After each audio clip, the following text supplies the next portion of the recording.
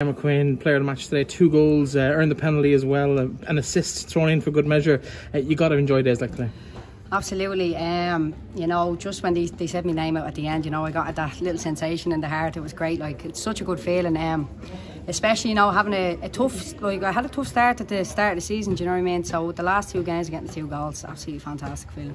4 goals in the last 8 days or so is always nice. Yeah, look, come here. As I say to everybody when they say it, just don't jinx it.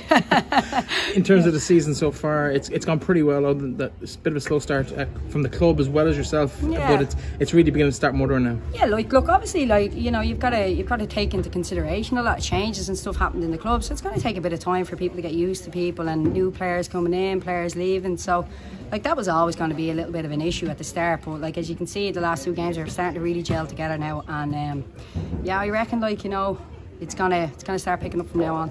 Bit of a different proposition next week. Peamount league leaders at the moment, but that could be overturned if you beat them next week. Yeah, look, you know, I don't think too much ahead. I try to just keep it in the day, and obviously it's going to be a massive game for both teams, you know.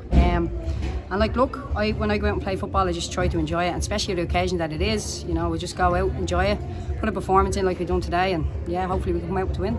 We've seen a lot of new players come into the league in the last season or 2. You're one of those, but a slightly different age profile potentially than some of the girls. How has it been for you coming in at that stage of your sporting career? Oh, how was it? Like, being honest, when I first got the call last year and my first training sessions, the girls asked any of the girls, it was absolutely a disaster. So tough, like, I couldn't believe the standard of football. Like, I was out of football for 9 years and then played 2 seasons with Clesta Donecarney and then got a call up here.